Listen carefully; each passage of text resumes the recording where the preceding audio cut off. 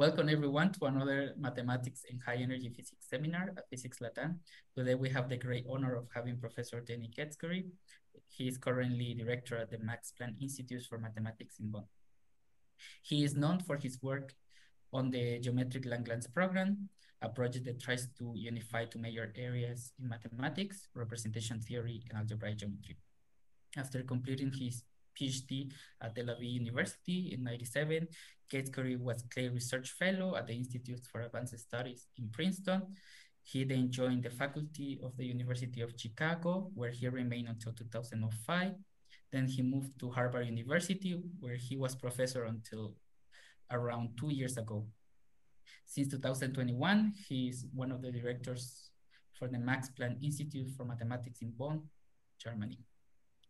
Gaitsgory has made significant contributions to the geometric Langlands program. In particular, he has developed a number of powerful tools for studying representation theory of reductive groups over function fields. He has also played a leading role in the development of the theory for geometric crystal, which is a new approach for the representation theory of cat-Moody algebras. Gaitsgory's work has been recognized with numerous prizes, including the prize for the European Mathematical Society, the Clay Research Fellowship, and the Clay Senior Scholar Award. He is also a member of the National Academy of Science. He is a leading figure in the field of mathematics.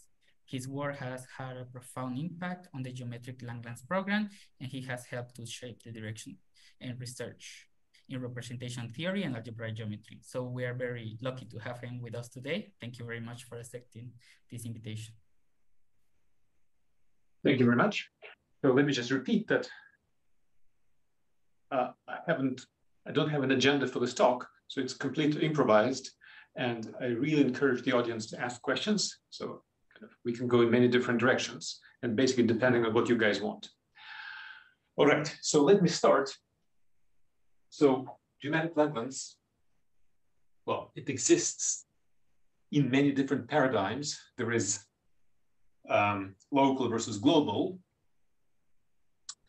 There is unramified and ramified. So I'll start with something which is conceptually, and there's also quantum and classical. So I'll start with something which is conceptually maybe the easiest. So it'll be global.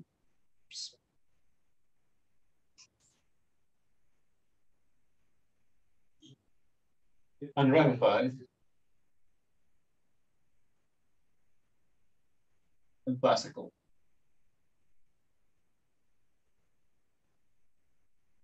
And so depending on, well, how this lecture goes, we might be able to do some other cases. For example, we might talk about quantum, we might talk about local, we might talk about the ramified. All right. And so, but even here in this framework, so first of all, in this framework, geometric Langlands is supposed to be an equivalence of categories. So that's the categorical level of it. So it's not an isomorphism of spaces, not a bijection between sets, it's an equivalence of categories. And so, but even here, there are three different contexts. So 3 different geometric contexts, depending on what kind of geometry we have to do. So let me just list them. So there is maybe the most flexible one, and it's the framework of D modules.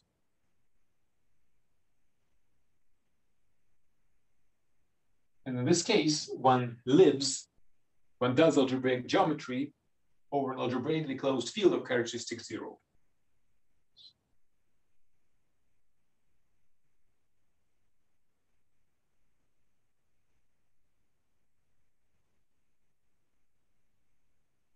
Geometry.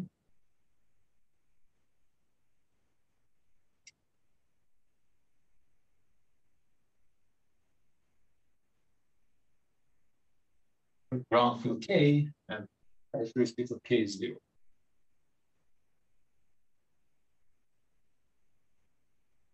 So if you wish, I'm specifying what kind of sheet theory I'm working with. So I said geometric Langlands will be an equivalence of categories, but these categories are sheaves on something. And this specifies what kind of sheaves. So then there is So classical sheaves, so this is also called the Duran context. So here is the Betti context. And here we're doing sheaves in the classical topology. Sheaves topological. And here our algebraic geometry is specifically over C.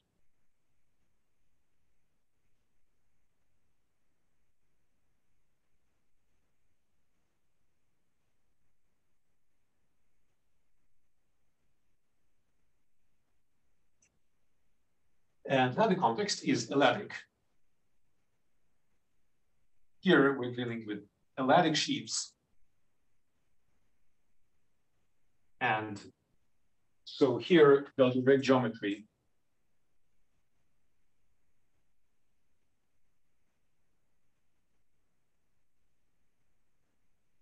is over any ground field.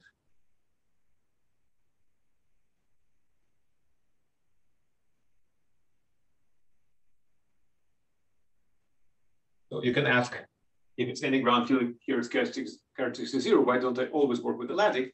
The thing is that our category is much richer in the context of D modules.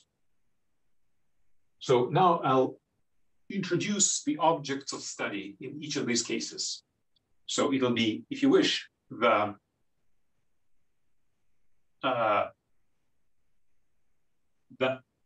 what in physics is called the A side of the duality.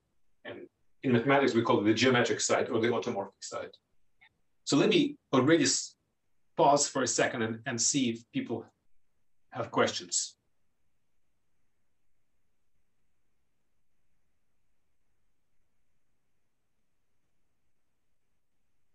All right. Hello, I have a question. Can you hear me? Yeah. So what we are trying to do is like building the equivalence between these three categories? No. So this is the options for which category we'll consider on what we'll call the A side. Okay. So, and like each of these options will match something on the B side. Okay. Another question. These options were established before like Langlands started working or after? So Langlands was doing classical Langlands theory. And this is geometric. So classical Langlands theory tries to establish a bijection between something on the automorphic side and something on the Galois side. So the classical Langlands theory is not an equivalence of categories, it's rather a bijection of sets. And so, however, one can obtain it from this third option.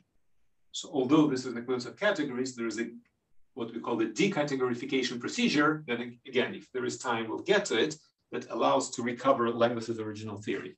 So this, in some sense, is an enrichment of his theory. Does this answer your question? Yeah, please go ahead. Oh. Yeah, I just want, yeah, that's perfect. Thanks. I had my microphone closed. All right. Thanks. Right. So now I'll introduce the object of study. So X will be an algebraic curve, smooth projected.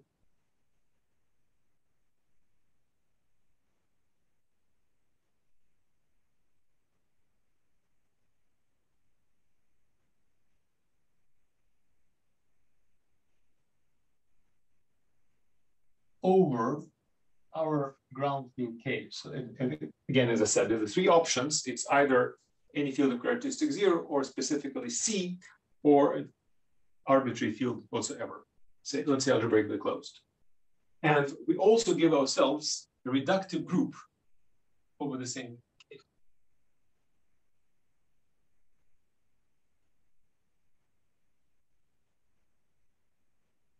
And so now I'll introduce the geometric object of study. It's called the automorphic space. And so it's denoted in this scary way, Van G. properly, I should write bungee of X, but I'll usually omit writing the X. So what is it? It's an object of algebraic geometry over K. Specifically, it's what's called algebraic stack.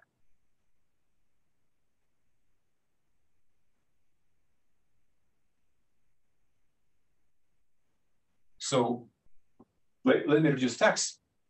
So what are stacks?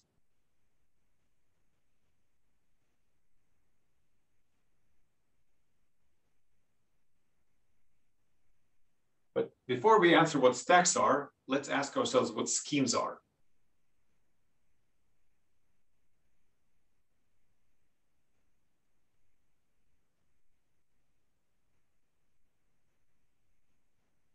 Schemes is no object of algebraic geometry, so I think we all know what affine schemes are. So affine schemes, these are the building blocks.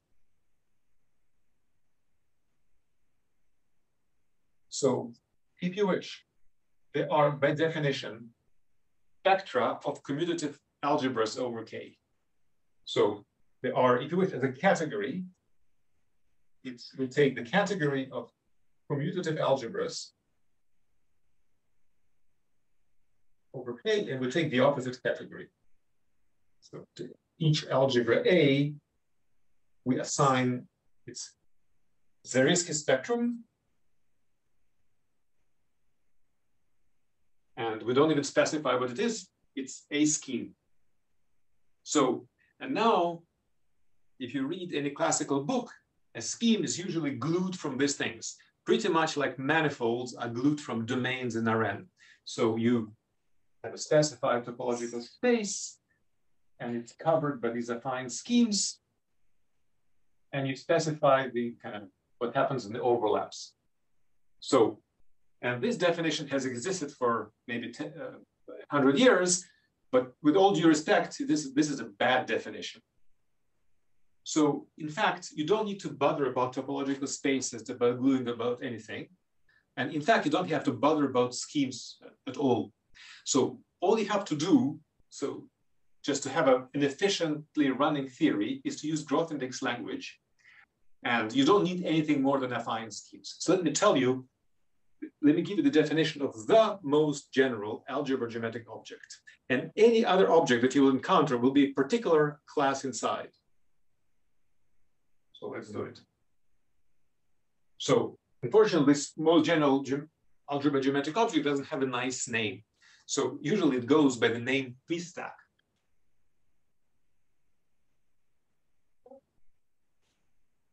So instead of reducing stacks, we'll talk about pre-stacks. So what's a pre-stacks? Pre-stacks are just all contravariant functors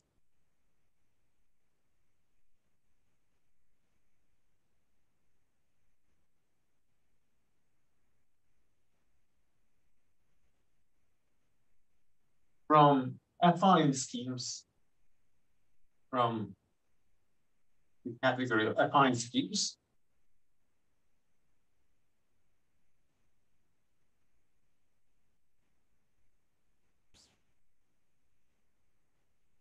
to, well, and now you have to decide how much homotopy theory you want to allow yourself. So you can say sets, but that'll be too restrictive. Better say groupoids. And this will be enough for all practical purposes. Groupoids, I guess you guys know what groupoids are. Groupoids are categories in which every morphism is an isomorphism. So it's almost like a set, but like it's every object, every element of the set has a group of automorphisms. But it's richer than that, so different elements of the set can talk to each other. But in the way they talk to each other, like you have X and Y, there's a home space. My groupoid is called C. And it's acted on simply transitively by automorphisms of X and automorphisms on Y. Y. These are groupoids. Like when you talk about objects such as vector bundles, they don't really form a set. They form a groupoid because you can, two different vector bundles can be isomorphic to each other. So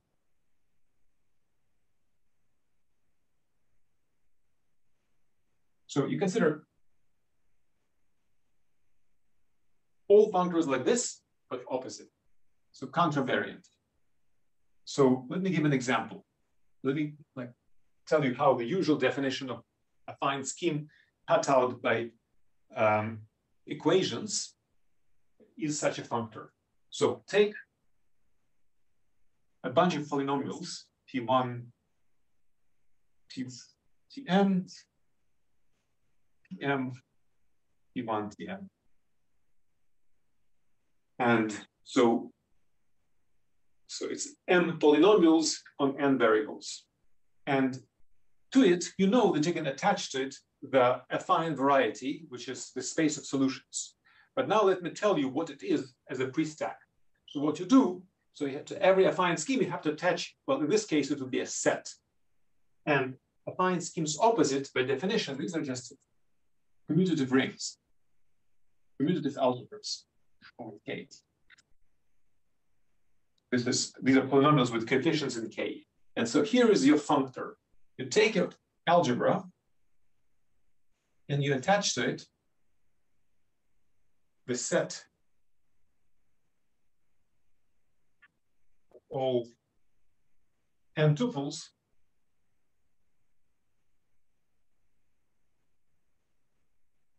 that satisfy the equations.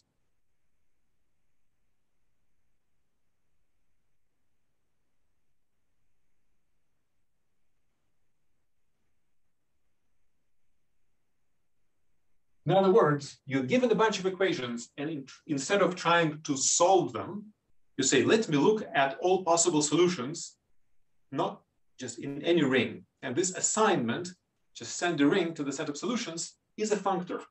And this is your pre-stack. And so, as I said, any object of algebraic geometry is a pre-stack. So let me give you another example. So this is an example of an affine scheme. Let me tell you what the projective space is in this language. And it's a very, very kind of handy definition. So what's the projective space?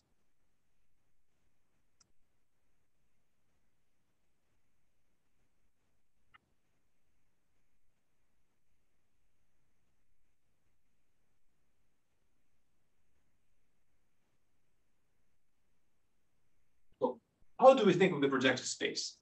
Projective space is the space of lines inside the n+1 dimensional vector space. And so the idea is that we want to say what it means for this family of lines to move in a family parameterized by an affine scheme. So I want to specify the set on from spec A to Pn. So in this way, I'll be saying that Pn is a functor. And so here's what it is. The datum of a line bundle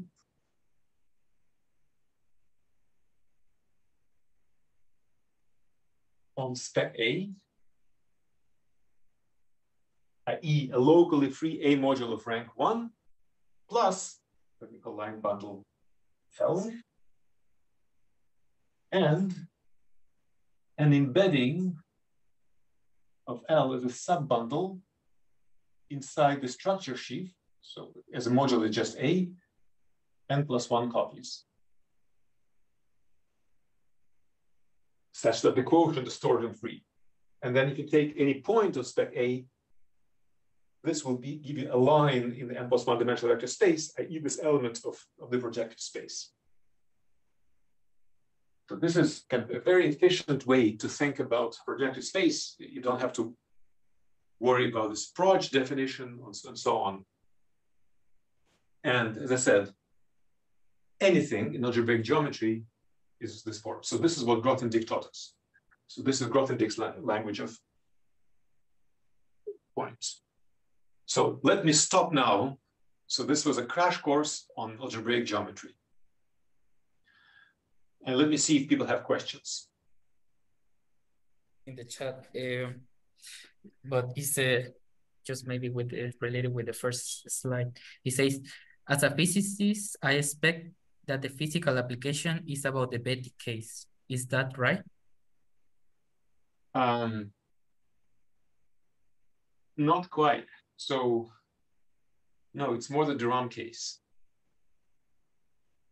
Or physicists have some kind of strange mix of Durham and Betty cases, but it's more the Durham case.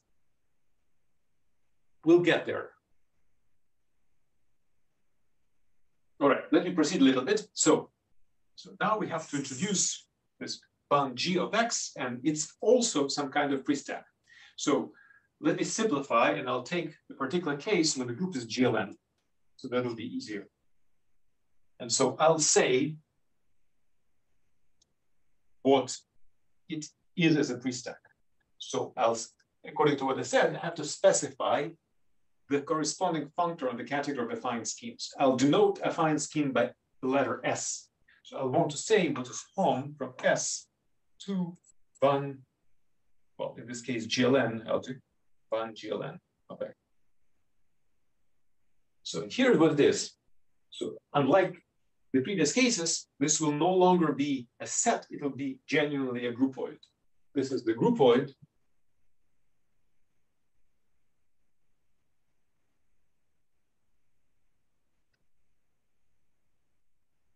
of rank n vector bundles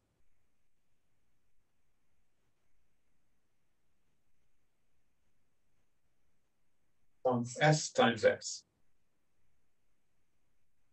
So you should think of it as follows. It's really kind of the intuitive idea of the moduli space. If S is a point, we're saying what are points of the moduli space of GLN bundles. So if S is point, we're looking at what you see at the right-hand side. This is just the groupoid of rank n vector bundles on the curve. And what this definition does, it tells you how to move in families. So, and this is our algebra geometric object, the automorphic space. So let me give an example that we'll start from.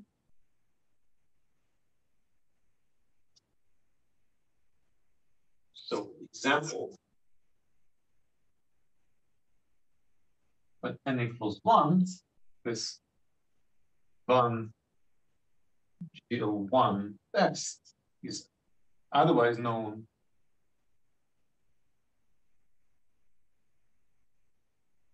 as the Picard of X. Very classical object in algebraic geometry. It's the moduli space of line bundles on the curve.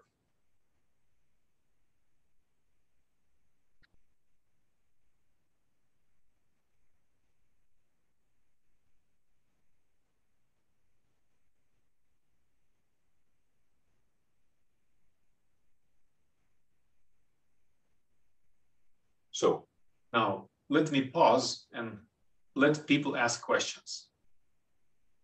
Okay, there's someone in the chat. Could you give us a definition of the Picard? Well, it's exactly as I said. So Picard is, it happens to be, it's still a stack. It's not quite a scheme, but just as I said, and it's on from S to the Picard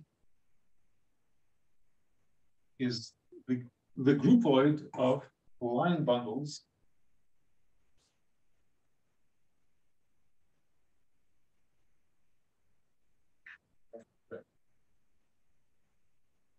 the moduli space of line bundles on your curve. It tells you how and what it means to have an S family of line bundles on the curve. So let's proceed. So now we have this algebra geometric object on G of X. So again, so we stack over our ground field. And now we'll plug it in one of our three options, depending on what the field is. And so here's what I mean to say. So let me call it temporarily Y. Let Y be an arbitrary pre-stack. So in these three cases, you can consider the following options. So the round case you can consider all D modules on both.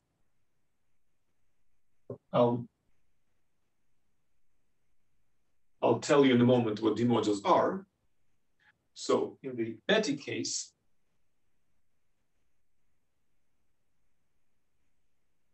you can consider, as I said, all topological sheaves. In the Aladi case, you consider all Aladic sheaves.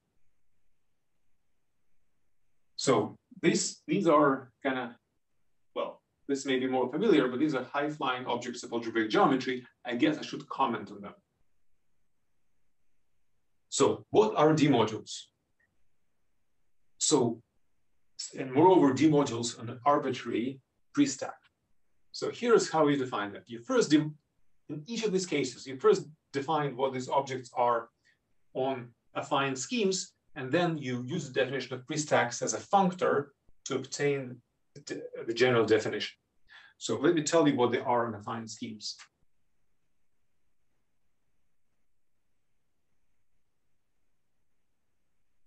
So let Y first be an affine scheme.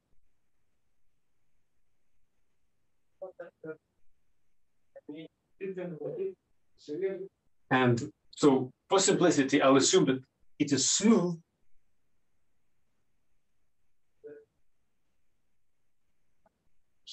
So we do for the round theory.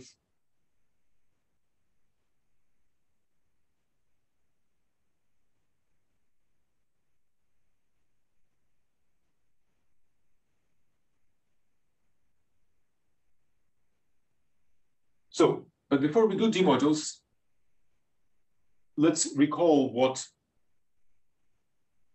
quasi-coherent sheaves are. So quasi-co of Y is just the same as the category of A modules. And now I'll tell you what D modules are. So these are modules for a certain associative algebra, and this algebra is what's called the algebra of differential operators on A. Diff A modules. So I have to tell you what this diff A is. So diff A is the algebra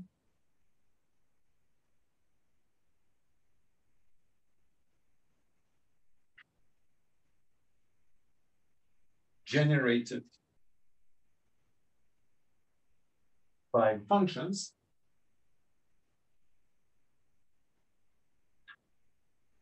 and vector fields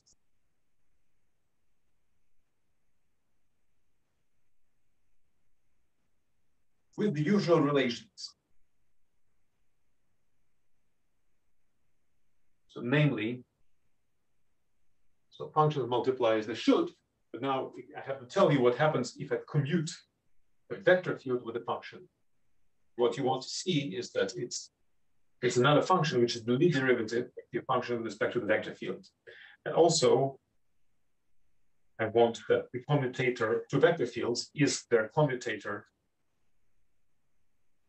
You wish on the left, the commutator is taking place in the algebra of differential operators, and on the right, it's the commutator as we know it is a vector field. So you take this algebra with these generators and these relations. It may be pretty nasty if A was not smooth, but if it's smooth, it's the right object to consider. And you consider modules for it. These are D modules on an affine scheme. And this is the object of study. So on an affine scheme, I still have to tell you what happens with pre-stacks. So let me again pause and see if people have processed this definition.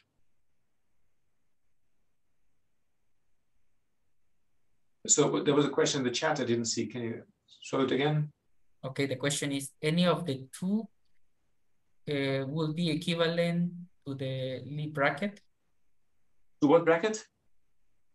The Lie bracket. Oh, yes, yes. This is the Lie bracket. All right. So now, I said what D modules are on an affine scheme. Now I'll tell you what they are in a pre-stack. So, but first we have to establish functoriality properties. So suppose you have stack A1 mapping to stack A2, a map of affine schemes. S1. So let me first, and that corresponds to a map of algebras. A2 mapping to A1. And first, let me talk about quasi-coherent sheaves. In this case, you have a functor goes in the opposite direction from quasi-coherent sheaves on S2, it calls map F. It's called the functor of pullback. What is it? We said that these guys are just A1 modules.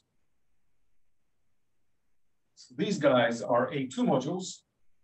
So I must have the ability to take an A2 module and produce an A1 module. And what this functor does is the following. So it's a functor of tensor product. So F upper star of some M is by definition A1 tensored over A2 with M. So using the fact that A2 maps to A1. So this is the functor of inverse image.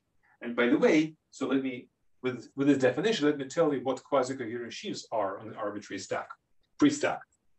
So if Y is a pre-stack,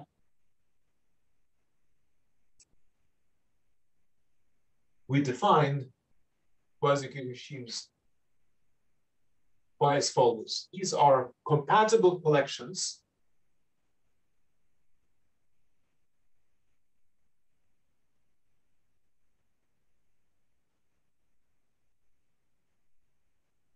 of, let me say it like this, the following. For every affine scheme mapping to Y, by means of the map that I'll denote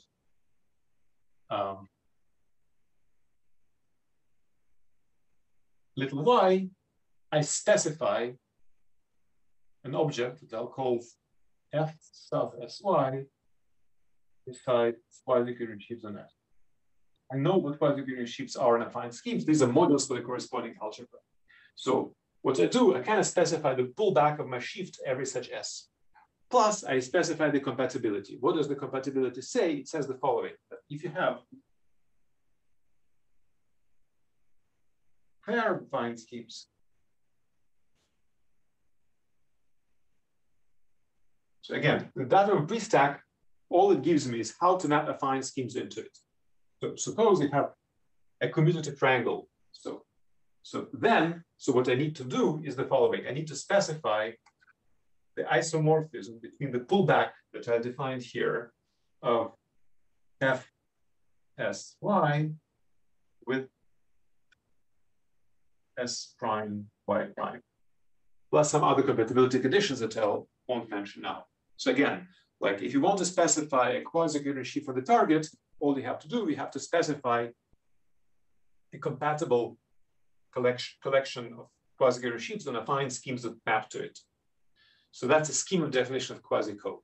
And that's a very efficient definition also just for schemes.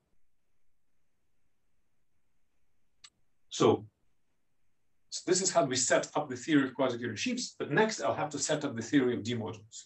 So, but let me again pause and see if people have questions. In the left-hand side, why is it necessary to consider the spectrum of the ring and not only the ring? Need to consider what? Like to work around the spectrum of the ring. But no, so like you see, spectrum is a symbol. We're only working with the ring. So we don't even, like you don't have to know what the Zariski topology is. You're really working with the ring A. Spectrum is just a symbol. And that's the beauty of it. You can forget everything you learned about the Zariski topology. At some point it becomes important, but not now. Does this answer your question? Yes. Thank you. All right. Now let's move to D modules. So again, have to do the same kind of pattern of punctuality.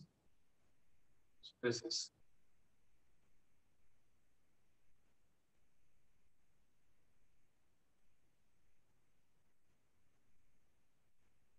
so we have a map of rings, but what you want to do, you want to map modules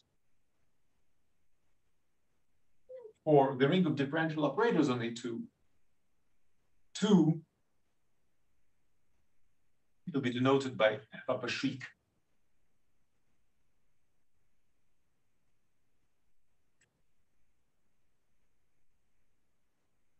So you want to have such functor, but unlike the previous situation, you do have a map of rings, but you don't have a map of rings of differential operators. So as geometrically, you know that functions pull back, but vector fields push forward. So you don't have this. So what do we do?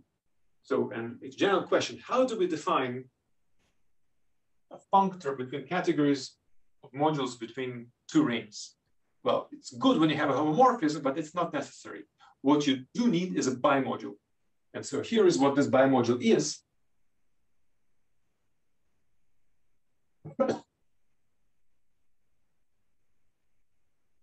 So the claim is that if you consider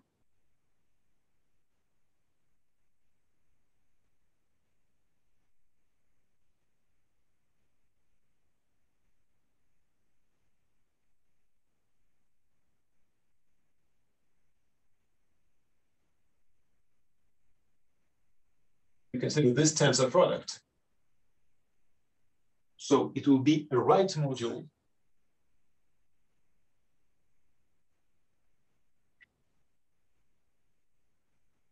over div A2, but if you think carefully, you will be able to make differential operators on A1 act on it on the left. Left module over div A1. And so let me call it div A1, A2. And using this bimodule, you can define a functor. The functor f of a shriek sends some guy M to this div A1, A2 tensored over div A2 with M. So M was a left module for div A2. This guy was a right module for div A2, so we can tensor them together. And this action on the left makes it still a left D module. And so this defines your functor. And then you run the same procedure as is specified for affine scheme for quasi-code to define what D modules are on an arbitrary pre-stack. We have defined what D modules are on our arbitrary pre-stack, and in particular, we now know what D modules are on this fun GLM of X. So this is the Durand context. So I still have to tell you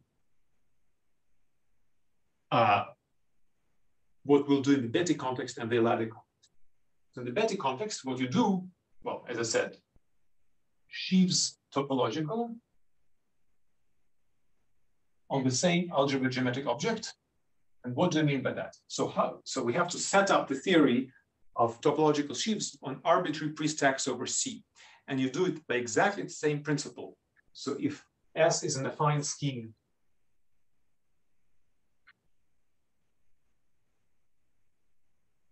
over C, you could consider the underlying topological space. And you can consider so sheaves topological on S is just all sheaves of vector spaces. Sheaves of vector spaces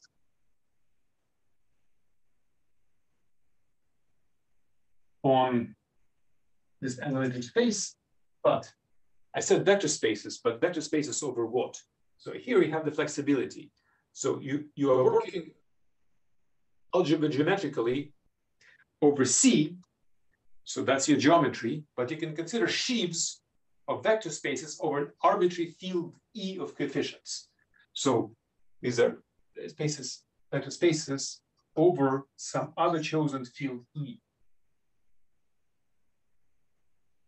And so now you know that if you have a map of fine schemes, induces a map of the analytic spaces. And there's also a pullback functor.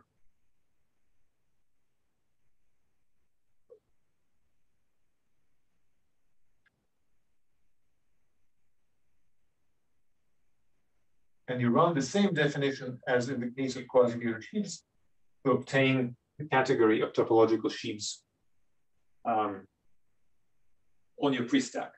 And it's the same thing in the L-adic theory, just instead of saying topological sheaves, you consider L-adic sheaves. But so here I want to mention one more thing.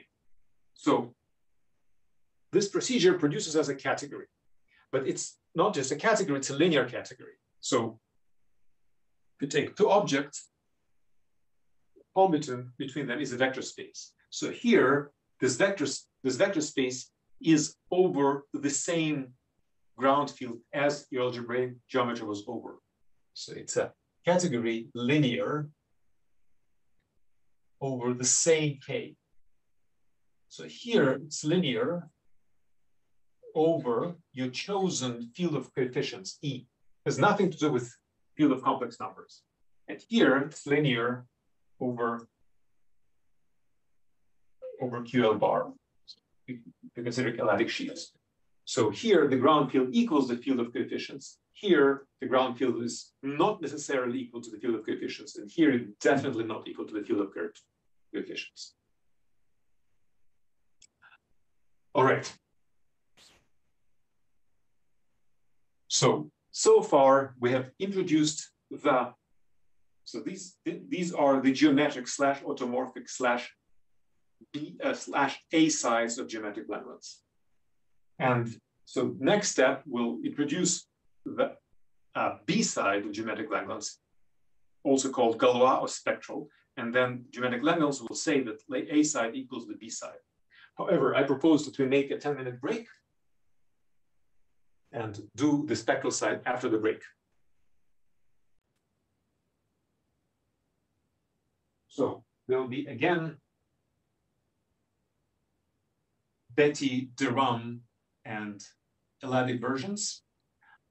And the L-adic here is more complicated, so maybe we'll leave it aside for now. And the group is GLN, so I'll describe to you the B side. And so here's the geometric object. So Durham theory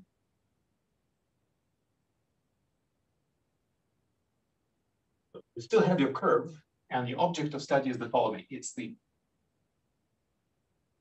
stack of local systems of X of rank n.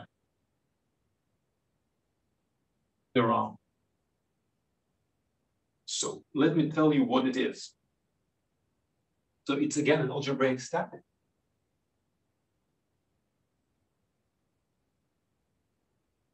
And over K. And so I'll tell you what it is. So I have to say, now our usual way was home of S.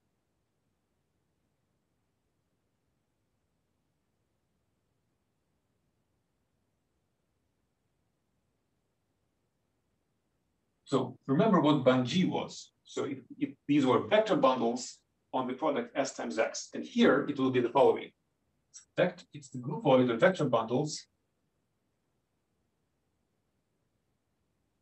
on S times X equipped with a connection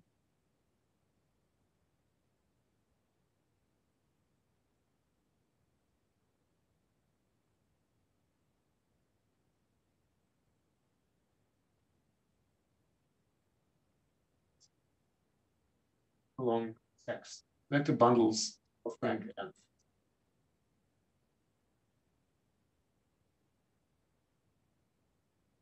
It looks deceptively what we had before. So the difference is that we now have a connection along X. So if S is a point, we're talking about vector bundles on the curve X with a connection. And in the Betti setting, here one has to pay attention. So remember, so here I said that it's algebraic stack over the same ground field K. In the Betti setting, we chose a different field of coefficients E because we were considering sheaves of E vector spaces. So Betti, we reduce log cis Betti GLN, and it will be an algebraic stack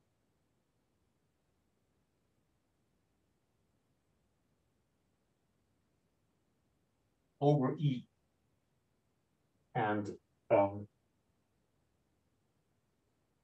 I'll tell you momentarily what it is. So let S be stack A. So home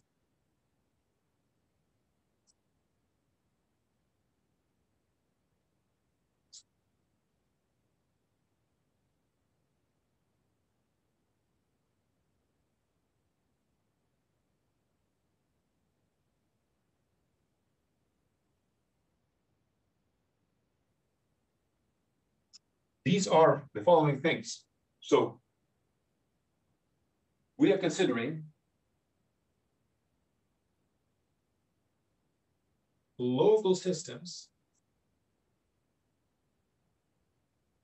in the topological sense of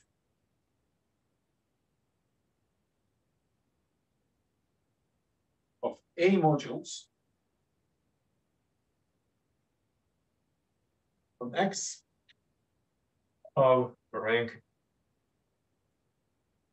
n. So let's say X analytic. So imagine the X with an algebraic curve over C. X analytic is just the usual Riemann surface. If you regard it as topological space, if you have a topological space, you can talk about local systems of either vector spaces or modules for some Riemann.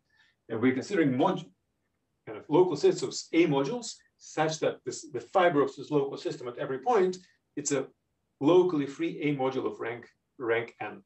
So that's what we're considering here.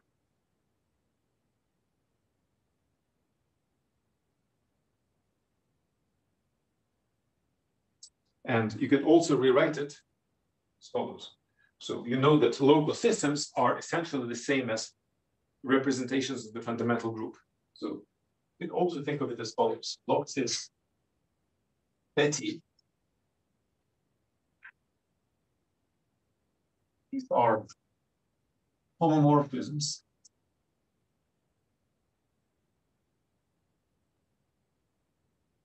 from I1 of X, which is a finitely generated group, to GLN of A up to conjugation.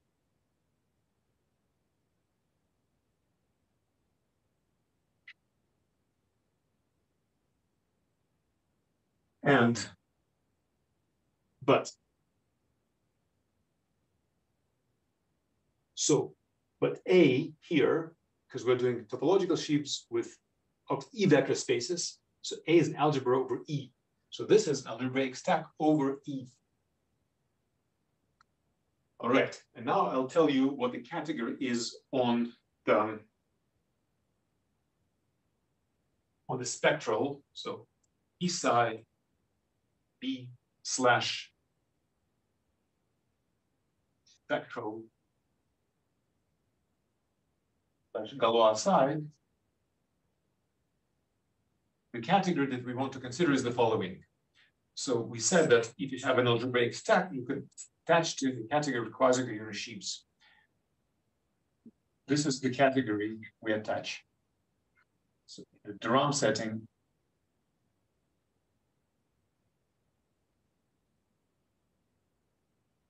is this. This is the ROM.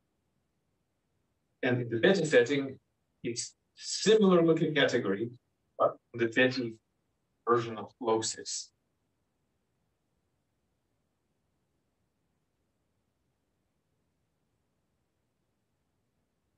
So this was an algebraic stack over K. So this is a category linear over K.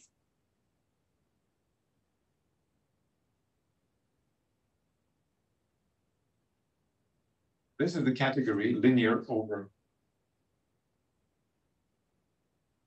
E.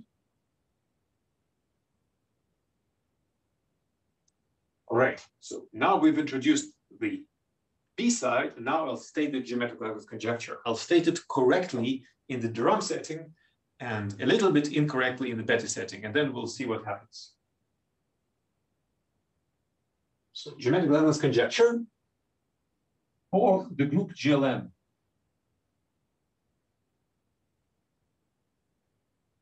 And it's kind of important because otherwise, if you have a more general group, the group gets swapped with this Langlands dual. So here's what it says. The ROM setting,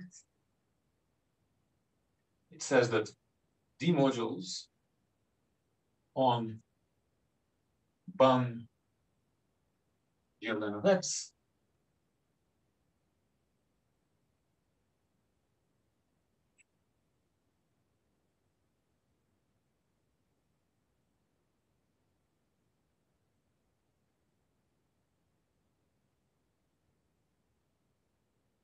So I need to modify the right-hand side slightly. Let me not worry about it. So this is what the Langlands conjecture says, and it's now a theorem. It's a work of many people. And Betty, it will be not quite like this, and we'll see what needs to be corrected. The Galois side stays exactly the same.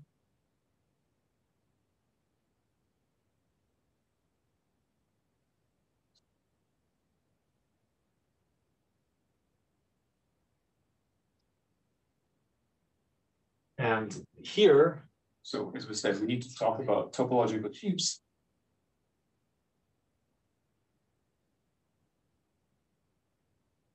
But as for now, this category is too large. And what we'll have to do, we'll have to restrict this category, something I'll denote by nilp, and I'll try to explain what this is in a little bit. So this is the shape of Langlands conjecture. So and it's all been proved. All right. So let me mention the people. So it's Arinkin, Dario Beraldo, Lin Chen, Joachim, Bergman,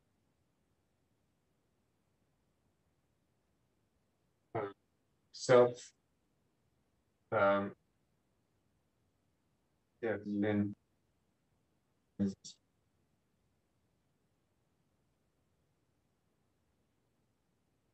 Right. All right. So, and before we proceed, so I want to explain kind of the plausibility for this and why one has to put this nilpotent condition. So for that, we'll consider the case of n equals 1, in which case this conjecture has been known even before it was formulated, and it follows from what's known as Fourier-Mukai transform. So n equals 1. So as I said, in this case, 1 GL1 is known as the Z-part. And so now I'll quote a general theorem. It's called Fourier-Mukai equivalent. So the claim is that there is a canonical self-equivalence of the category of quasi-coherent sheets of the cardinal curve.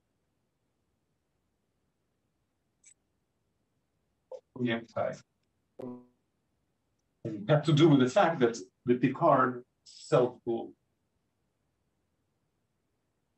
So let me tell you how it's defined. So let's be very general. Suppose we have a free stack and you have a point in it. So it's mapped from the point scheme to what? In this case, you can, to this datum, you can attach what's called the skyscraper at this point. And it's a very particular object of the category Gaitsgory shapes. And so I'll specify some very particular points and I'll tell you what Gaitsgory shapes they go to on the other side. So namely, pick a point of the curve X.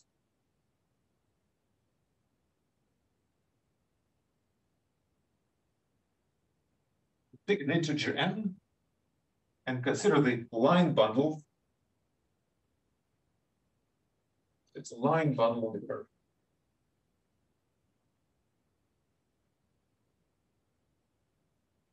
But we said that line bundles on the curve are exactly points of the Picard. And so here, so we can take a skyscraper at this line bundle. And this is an object of this category. And now I'll tell you what it corresponds to.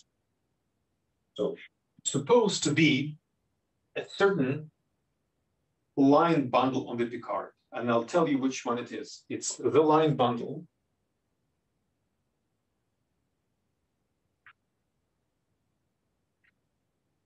Let me denote L sub and X, whose fiber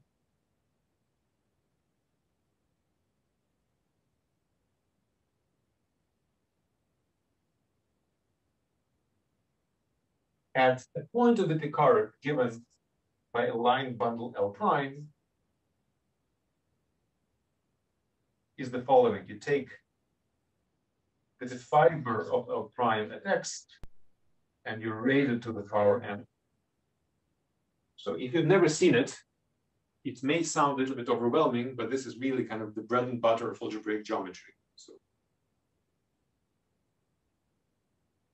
open some textbook on the Picard and you'll see this construction.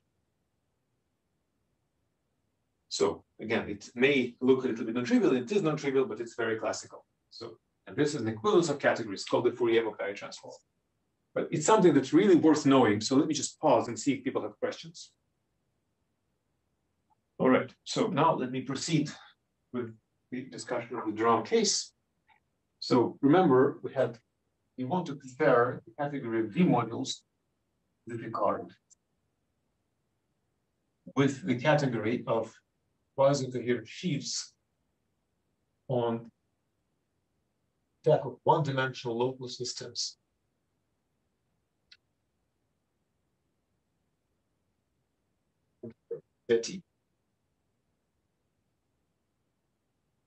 So now, whatever D modules were, these were modules with an action of differential operators. In particular, the ring of functions act on them. So the category of D modules admits what's called the forgetful functor to the category of quasi-coherent sheaves. So now we write quasi-coherent sheaves here again. This is Fourier-Mukai. And so now the stack of local systems as we defined it, these were line bundles with a connection. And there's a forgetful map to just line bundles, and you can take the functor of direct image. Or direct image. This is forgetful map. And so the Langlands functor in the case of GL1 is an equivalence that makes this diagram commute. So let me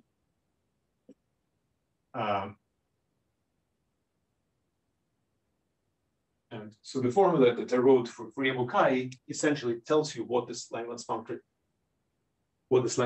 does. And it's really an equivalence of categories, and that proves the geometric Langlands conjecture for GL1. So again, this is the Durand case. Oh, sorry, I should have written Durand. Sorry.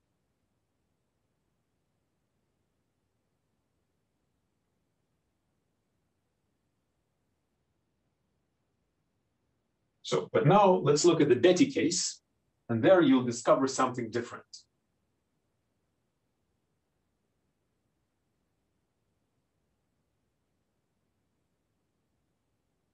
So you will consider quasi-linear sheaves on, well,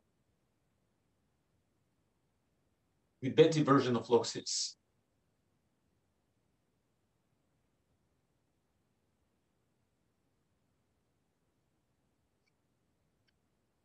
And what you will see that it corresponds not to all topological sheaves here, but it will correspond to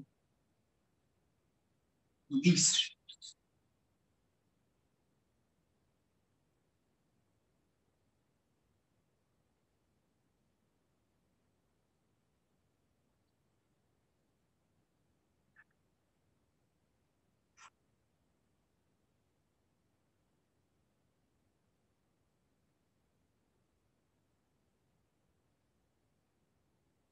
So where least is that we're considering not all topological sheaves, but topological sheaves that are local systems.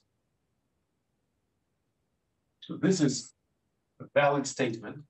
It sits inside all sheaves.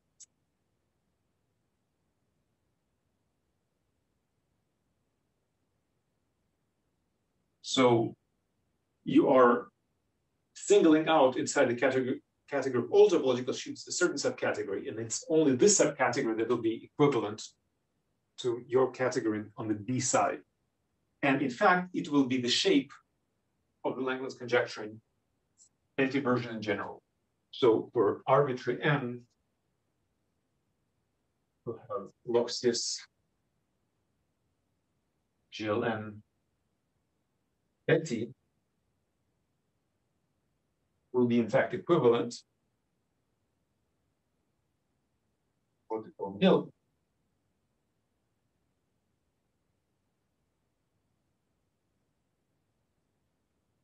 Where this nil is a condition on what's called the singular support.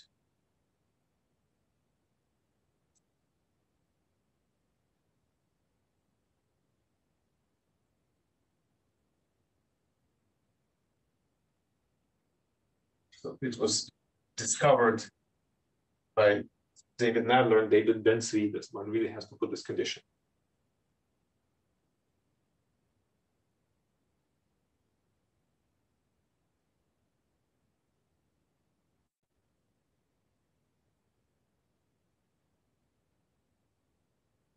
All right, so this is the shape of the Langlands conjecture. Case F over a finite field of Q. I'm doing a function field classical Langlands, again, global and ramified. So we consider bond G of X.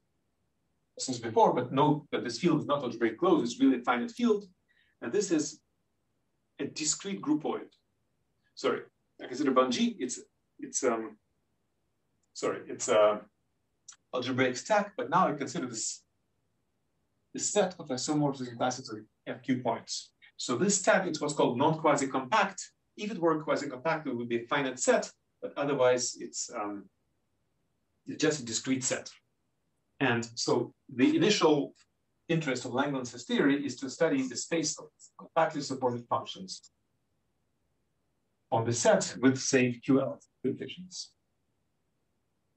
So here's what Langlands predicted. He predicted these functions, they have to do with, let me call it GLN, with local systems into GLN. So what we consider log cis GLN arithmetic. So the definition is somewhat technical. It's the modular space of representations of the fundamental group of X into GLN, modular conjugation. And so this is, and we're looking at L-adic representations. This is an algebraic stack over QL bar. And so here is very rough kind of formulation of Langlands' conjecture. He said that what you have, roughly speaking, you have to take this and consider global functions in it. Just regular functions. So this turns out to be a little bit incorrect. And this has to do with the fact that the stack has singularities. So the actual, it's actually a theorem now for GLN. It's still open for other groups, is that what you have to do, you have to take the dualization. So here we use theory of Rothending duality. So this is the statement of classical Langlands. And it's note that this is it's an isomorphism of vector spaces. Before we were talking about equivalences of categories. This is an equivalence of vector spaces. And it's in fact obtained from this. So the way to prove it is to take the equivalence of categories in the L-adic context that I didn't talk about, and what's called take the categorical trace of Frobenius.